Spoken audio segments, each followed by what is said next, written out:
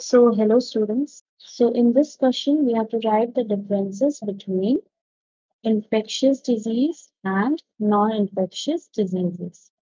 So, the infectious diseases are the diseases that spread from one person to another person, while non-infectious diseases do not spread to others.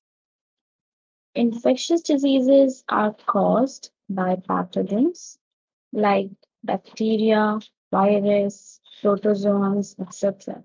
And non-infectious diseases are caused due to factors like age, nutritional deficiency, gender, and lifestyle. Now, these are also known as communicable diseases, and these are also known as non-communicable diseases.